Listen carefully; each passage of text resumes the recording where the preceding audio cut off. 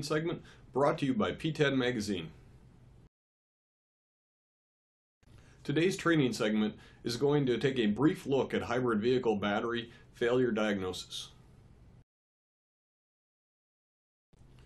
In our training segment today, we're going to go over a few different things. We're going to start by looking at some of the basic failure types that can happen within these battery packs. The ones that we'll go over are going to be imbalances in both power and energy. We'll look at something called apparent capacity loss, also referred to as ACL. Then we're going to look at some of the different failure modes of the cells themselves, where we can have high resistance, shorts, open circuits, an increased self-discharge rate, and even electrolyte loss that can all impact the performance of this battery pack.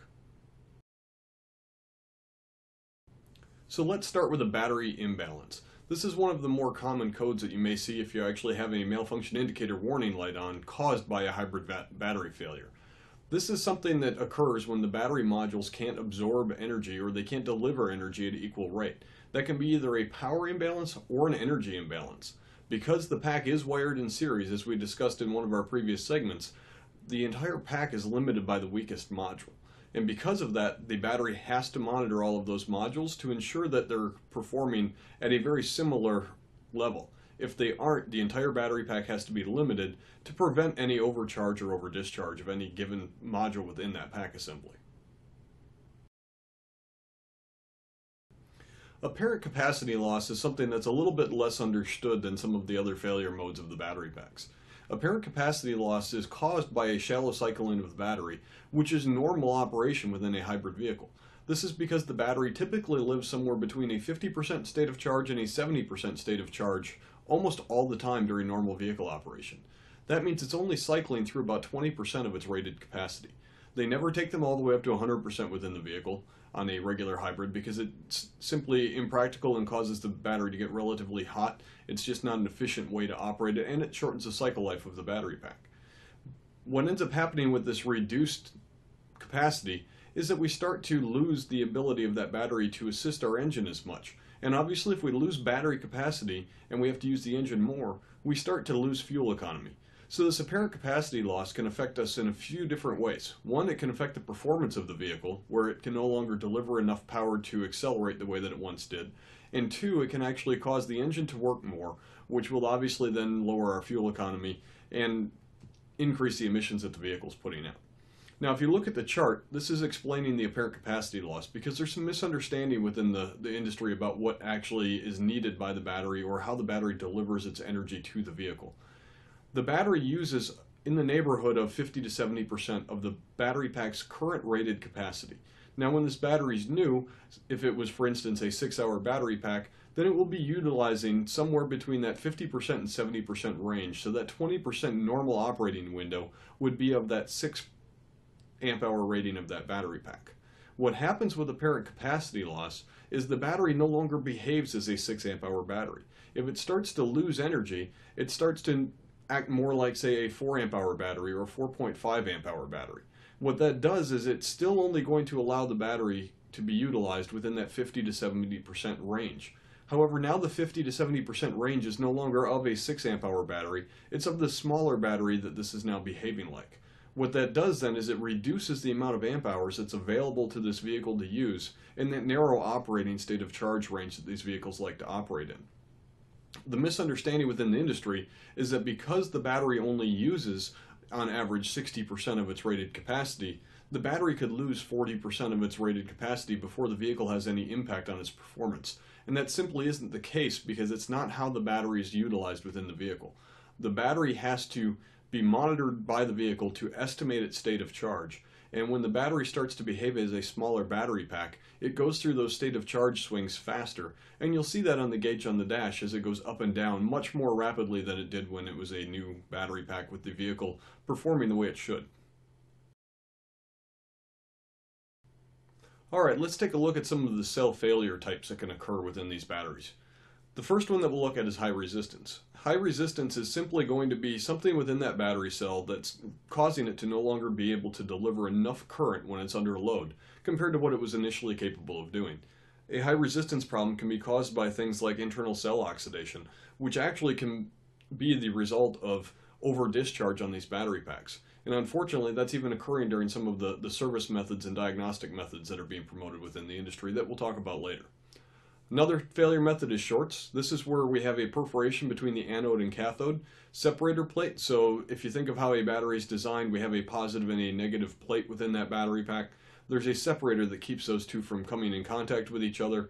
If that separator becomes perforated or it has a hole in it, then we start to have a short where we have a very low resistance path for the current to move within the cell itself rather than exiting the cell to go from the positive terminal to the negative terminal.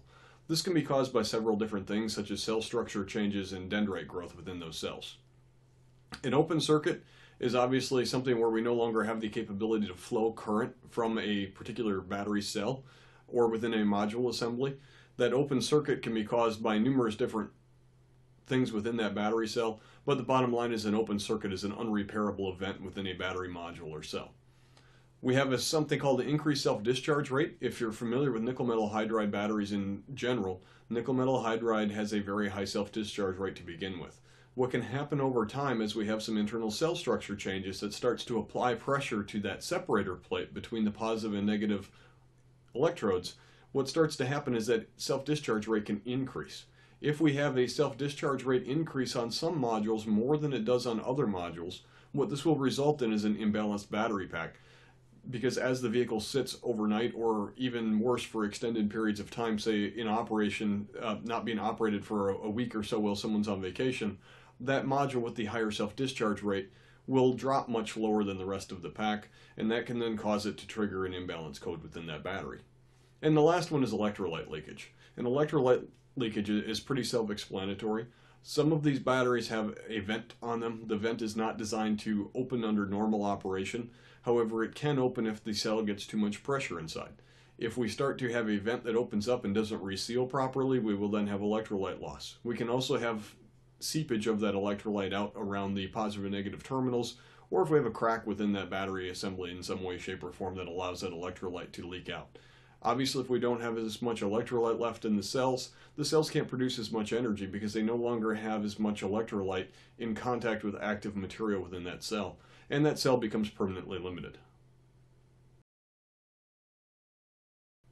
Now that we've taken a brief look at the failure modes that can occur within the hybrid batteries, let's take a look at the diagnostic options that are available in order to actually pinpoint the cause of the malfunction indicator light caused by one of these battery failures.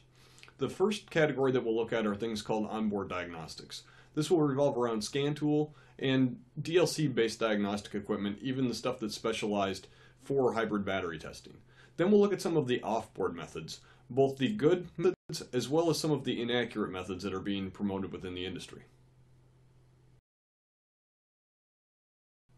Alright, let's discuss the onboard test methods for looking at hybrid battery codes and the failures that cause them. The first one we'll look at is the scan tool. Obviously, the scan tool is a great starting point anytime you have a malfunction indicator light on. The problem with the scan tool as a diagnostic tool as a whole is it's limited to gross failure analysis. It's not designed for pinpoint testing of any individual components. It's simply designed to help give us a starting point to do that final analysis to figure out where the root cause of the problem really is. Unfortunately, it also does not provide us any way to check the overall health of this battery pack. The scan tool really is designed to help us find anything that would cause an imbalance within that battery pack, and the imbalance has to be pretty gross in order for it to actually trigger a code and show up on the scan data. You'll notice the scan data on the right side of the screen here. You can see that we have some traces that are low. This is a gross failed battery that's obviously showing 3 bad modules. What it doesn't show, however, is that the rest of the modules in that pack, when they're actually tested for complete energy capability, we're only at about 20% of the rated capacity of this battery pack. There are 3 that are much worse, but the rest of the battery pack was also in very poor condition, and that simply isn't something that's readily available through scan data. The other tools that are out there that are an onboard diagnostic tool are specialized tools that are designed to be plugged into the DLC in order to analyze that battery pack. Keep in mind that we're just plugging into the DLC, which means the data that that tool is using is going to be the exact same data that your scan tool has access to. That means all the tool is really doing is taking that data and it's analyzing that data for you. Unfortunately, that means it can't take into account for anything such as a poor wire connection, and it can't do any other testing than what the vehicle is capable of doing through a normal drive cycle, simply because it's not actually able to remove the battery from the vehicle and run it through a full cycle to determine what its actual energy and power capabilities are. So again, this is generally going to be suffering from very similar limitations to what the scan tool does, because it's relying on the exact same data. Before we talk about off-board testing, I want to make sure that we address a couple of issues that are happening within the industry, and it's populating the internet a lot over the last several years. And that's inaccurate methods of testing hybrid batteries and even repairing the hybrid batteries. The problem with these methods is they aren't following any of the battery standards. These are things that are being developed by hobbyists or well-meaning technicians. However, they aren't following the standards, which means they may actually end up damaging the battery, and they generally are not going to produce repeatable results, and they don't provide any sort of documentation that you can give the customer. These internet-based methods, as we call them, simply don't provide a professional level experience or any real usable data that you can trust to analyze the condition of this battery pack. If the end result is simply we want the light off, but we don't care about what the overall condition of the battery pack is, then some of these methods will get you out the door and have the light stay off, at least initially. However, what it doesn't do is provide you with some sort of an actual documentable repair that you can feel good about and understand what the actual capabilities of a battery are compared to when it was brand new. So what makes up a good off-board test for a hybrid battery? Well, the bottom line is there are a few minimum standards that it must meet. It needs to follow battery testing standards. Those standards are going to be power testing and energy testing of that battery pack. For hybrid vehicles, there's something called HPPC, or a hybrid pulse power characterization test, that's supposed to be done to ensure that that battery can deliver high amounts of current for short periods of time and deliver it equally throughout the entire battery pack, because remember, these are wired in series. The other test is something called an energy test. The energy test is going to allow us to compare what amount of energy this battery can store, so that then we can see how good this battery is compared to where it started when it was brand new. In other words, if this was a 6.5 amp hour battery pack like a Toyota Prius, is it currently performing or capable of performing as a 6.4 amp hour battery pack, or is it currently only capable of performing as a 2 amp hour battery pack? Because it may be balanced and it may not turn the light on, but that doesn't mean it's good, because it can be a very equally balanced poor energy pack and still keep the light off in many of these vehicles. The other thing that you need to keep in mind whenever you look at any type of off-board testing is the results should be both documentable and repeatable. In other words, you need to have some sort of a documentation showing what the results were from that test, so you compare it to what the initial battery specifications were. That way you know how good this battery really is compared to when it was brand new and drove off the dealer lot. The other thing that it needs to have is the capability of being repeatable, so that we know if we were to test this battery 2 or 3 times, that the results are going to be very consistent, because that proves that the test process being utilized is actually an accurate test, so that we know that the results that we're comparing against the original factory ratings are in fact accurate. Now, if you'll notice, there's some captures on the screen here of some data that was captured, and there is also a thermal image of the battery pack during a charge process. In other words, to do this stuff, you're going to have some specialized equipment. It is something that's definitely doable in the repair facility, but it does require specialized equipment and it does require specialized training.